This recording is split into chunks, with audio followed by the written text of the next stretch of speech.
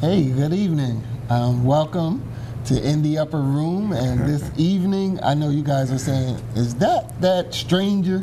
Because I wasn't with you last program, but thanks to your thoughts, prayers, and all of the support, God saw fit for me to get back up on my feet.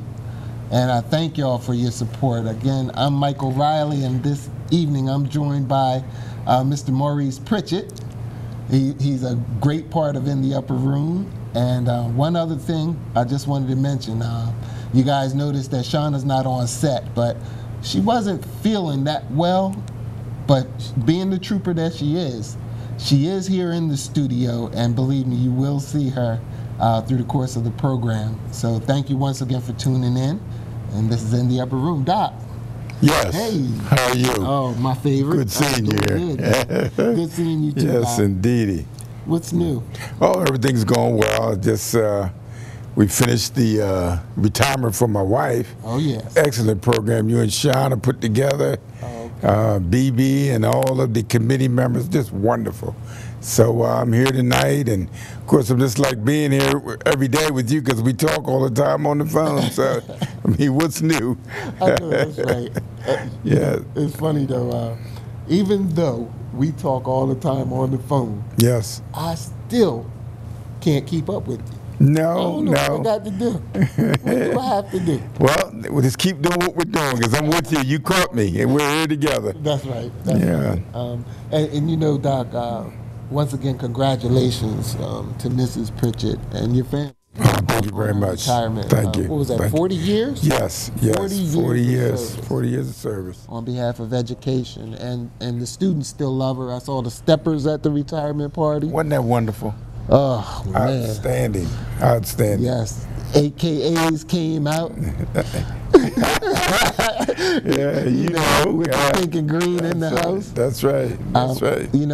Interesting about that, and I'm not sure if I'm supposed to say these kind of things. Go right ahead. This is what we do. All right, but we mentioned about the AKAs and everything. We have another AKA in the house tonight as a guest. Oh yes, absolutely. Yeah, absolutely. My girl Daphne Evans. Daphne Evans, yes. Who has a new book out. While we're on that subject, let's tell them who we got tonight, okay? Okay. All right. Well, we have Daphne Evans. She's going to come on and talk about her book, I Give You Jesus. It's awesome, man. I can't wait for her to let them know exactly where she's coming from. It's been in the making for a while. We have Leonard Young from DelawareBlack.com. Oh, good. He's here. He's going to talk about the Delaware Black Awards. And as a bonus, he brought with him the host for the 2010 Delaware Black Awards. We got Brittany Nicole. I hope I got that name right, because I'm all like starstruck. But we also have a brother named Reed, last name Reed. They're going to introduce themselves. So anyway, I should have wrote it down, but I don't feel too bad because I saw Leonard looking at cue cards when he was on TV earlier. So I don't have any. So anyway. So, do you have any other opening remarks? Well, I'm just happy to be here this evening, and again, we're planning some things with the Red Clay School District.